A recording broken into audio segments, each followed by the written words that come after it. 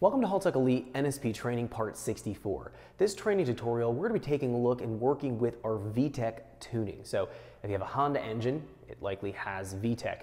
We want to be able to vary the fuel and spark timing differently for both the low and the high cam operations, so non-VTEC and VTEC on our VTEC equipped engines. We have to go about this in a specific manner. We're going to talk about how to implement that and build it into our airflow and fuel strategy and into our spark timing strategy. We have a lot to talk about. Let's jump in and let's check this out.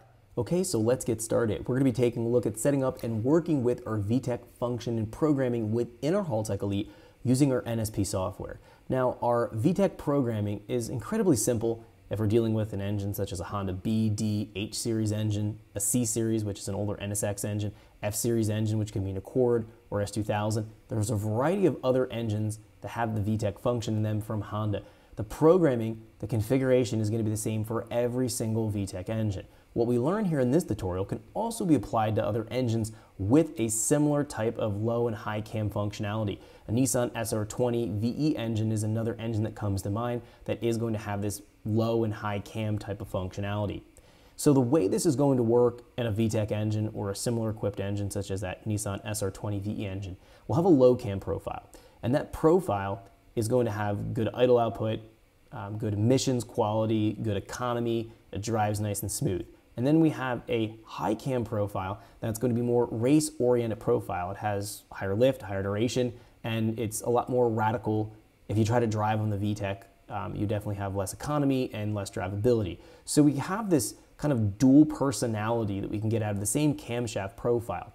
We can have two different types of lift and duration profiles, two different types of driving characteristics out of the same camshaft.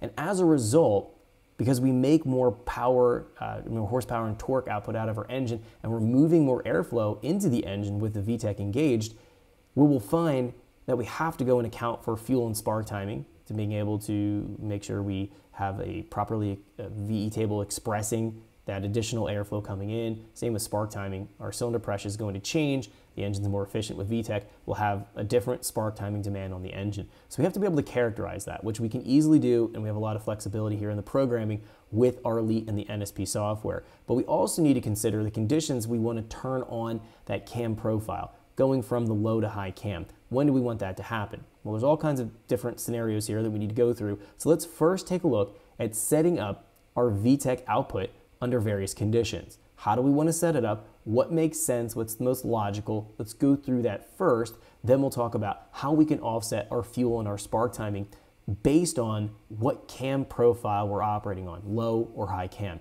So let's jump in here and let's take a look. First thing I'm going to do is move from my fuel tuning page, go over to main.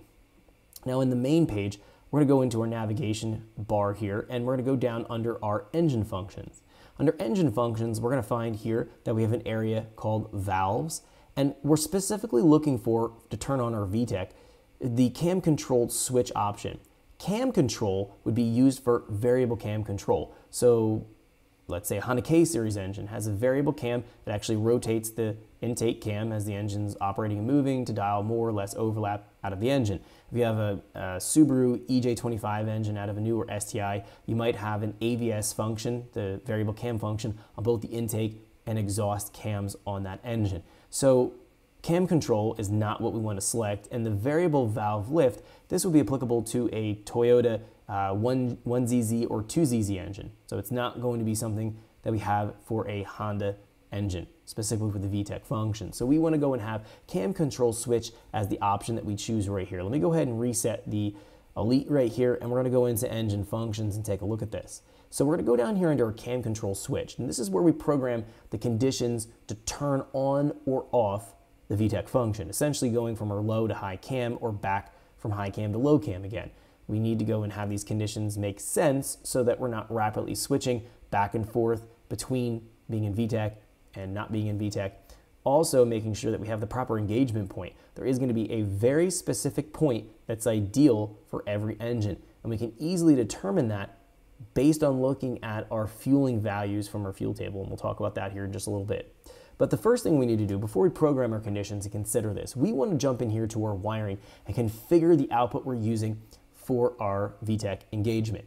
Now, if you look at a Honda VTEC solenoid for any Honda engine, you'll find that they're going to have a single wire coming out of the VTEC solenoid that'll traditionally be a green-yellow wire. That's what it turns on the VTEC solenoid to allow the oil to flow through the solenoid, to go through to the rocker arms, to lock the VTEC arm, and to engage the high cam. So it's all oil pressure driven. And all the solenoid's going to do is either allow the oil pressure to build into the rocker arm assemblies or not, and turn the function on or off. Very, very basic. It's just essentially an on-off. Thanks for checking out our teaser clip. If you want to see the rest of this video and more than 500 hours of current EFI training we have to offer, make sure you click right here. If you want to go and check out more teaser clips from this training course, click here, and you don't want to miss any of the videos we're going to be releasing on this channel, so make sure you subscribe and click here. Thanks for watching, and I'll see you guys later.